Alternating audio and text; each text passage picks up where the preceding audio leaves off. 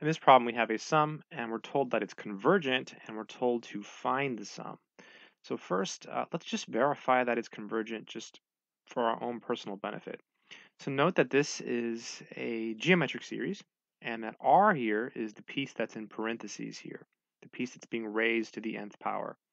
So r is the sine of 3.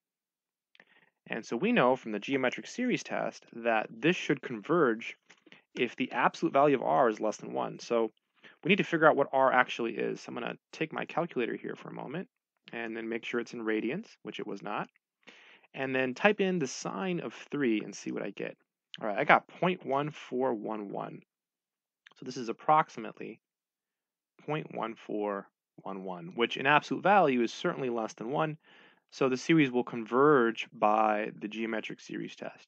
So it converges by the GST, geometric series test.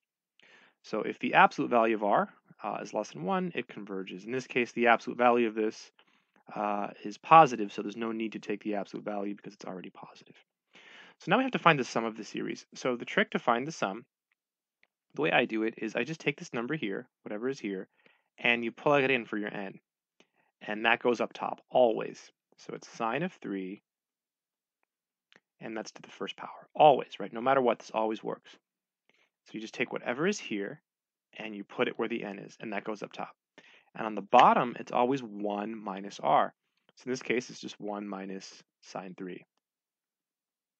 So I'm not sure if the problem wants a decimal, but let's go ahead and come up with one. So it'll be sine 3 divided by, and then when you put this in your calculator, make sure that you have extra parentheses on the bottom. So I'm doing that now. You can't see me do it, but I am doing it.